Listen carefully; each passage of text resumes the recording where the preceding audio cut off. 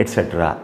To start with, the direct load FD, the direct shear load FD is given by P by I, where P is the total load the rivet system has to sustain, that is equal to 50 kilonewton, 50 into 10 to the power of 3 Newton, and I is the total number of rivets in the system. So this I is equal to 4, 1, 2, 3, 4. There are 4 rivets, so this works out to 12.5 into 10 to the power of 3 Newton.